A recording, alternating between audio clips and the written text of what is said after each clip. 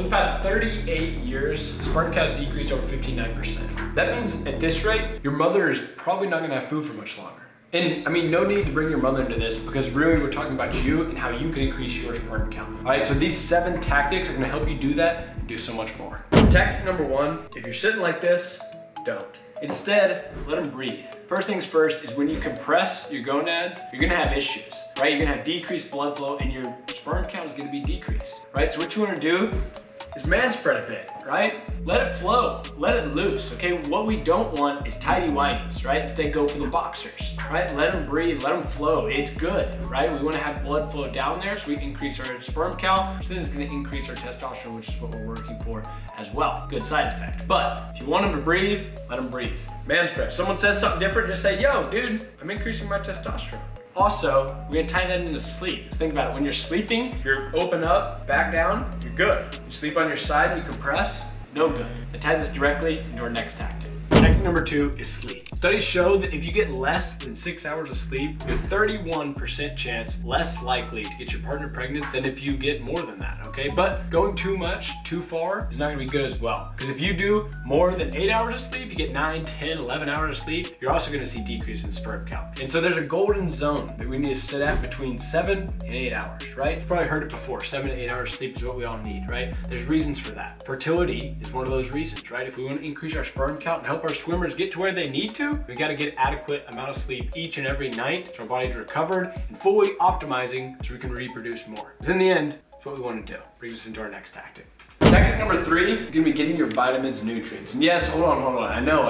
Everyone's like, get your vitamins and nutrients, but specifically, you're probably eating stuff like this. Cereals, any kind of processed foods. And this is great, it's all good, you know, like you can get calories from it, but what it's doing is decreasing your sperm count, right? And that's exactly what we don't want. We want to increase our fertility. And so, what are some vitamins that you can use to increase that? Well, it's gonna be zinc, it's gonna be magnesium, vitamin D3. All of these vitamins are gonna be essential to increasing your sperm count and allowing you to be fertile. But you don't have to take supplements. You don't have to go and get vitamins from an actual pill form. No, there's great ways to do that from whole foods. All right, beef liver is a prime whole food that you can incorporate in your diet, and it's automatically gonna increase your fertility and allow you to get a couple more swimmers. On to that next one. Tactic number 4 is gonna be insulin. And this ties directly into our last topic that we talked about, which is processed foods, right? So insulin specifically, if you look at stuff like this is sugars. See, what insulin does is it helps fight back and break down the sugars. And so when you have increased insulin, what you're gonna have is an increase in that fighting power to break down the sugars. If you have insulin reduced, then your body's not gonna be able to fight those processed sugars, and that instead is gonna get turned into fat. And now your body stores that fat, and what happens is now you're gonna increase your estrogen levels. You see, we don't want our estrogen levels increased because what that does is that allows the female reproductive system to work. See, we're trying to work our male reproductive system. And so we need to increase testosterone. And so if we're having female estrogen working, testosterone is gonna decrease. And so we want our sperm count to go up, so we get rid of that stuff. We get rid of insulin spikes. What we do is we eat things that allow our body to increase in testosterone.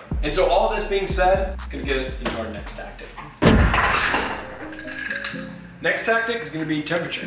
And I'm not talking about cold, no. For this, I'm talking specifically about heat. All right, there's a reason why your gonads are on the outside of your body, unlike all your other organs. You need exposure to cold. Sperm count is produced the best at 93.2 degrees Fahrenheit. Okay, that means that your body elevates about 97, 98 degrees. Where you need your gonads is a lot lower. And so having a lot of heat exposure is gonna reduce your fertility. It's gonna reduce your sperm count. And so there's a reason why guys go out and do ice plunges, cold baths, whatever it is, because that's gonna increase their testosterone and increase their sperm count. See, if you go the other way and instead of getting the hot tub, getting hot showers, yes, hot showers are gonna do it. And if you're gonna be out in your car and you're gonna be driving around and it's a cold winter day, you turn that heat seater on, yes, there are factors to that too. So be cautious of heating down there. Instead, try to stick with something a little bit colder.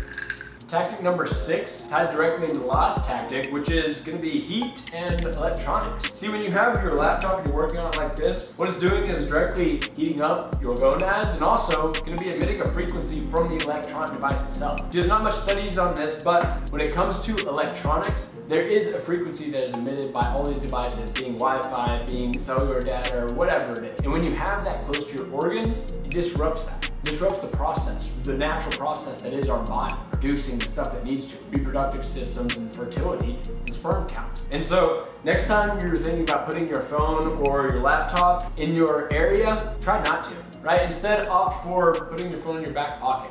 Tactic number 7 and the last one is going to be reducing your stress, okay? Stress is directly linked to cortisol. Cortisol is a hormone that our body produces the more stress that we get under. And yes, there's stress with exercise, and yes, there's stress with daily functions like getting on social media and seeing all this stuff that goes on in the world, or media and news in general, where you see basically the world's ending, right? All of this is stress, and there's a big amount of it, and there's good stress and there's bad stress. We want to avoid the bad stress and go more towards good stress. Go towards working out, doing hard things, putting yourself, building discipline. Because the bad stress in the increases in cortisol is going to directly link to decreases in your sperm count, decreases in your fertility. See, we want to try to exercise more and help our hormones increase. Things like testosterone, right? Where they increase and your bodily functions work better. Because if we have an increase in cortisol, then our body goes into fight mode, right? It goes into the mode where, hey, instead of trying to reproduce, we're instead just going to try to survive. And so in this video, we talked a lot about sperm count, how to increase your sperm count. But guys, there's other stuff to this, like testosterone, increasing your testosterone, your hormones overall for your male body and specifically. So if you want to see a video on increasing your testosterone, go ahead and click this one.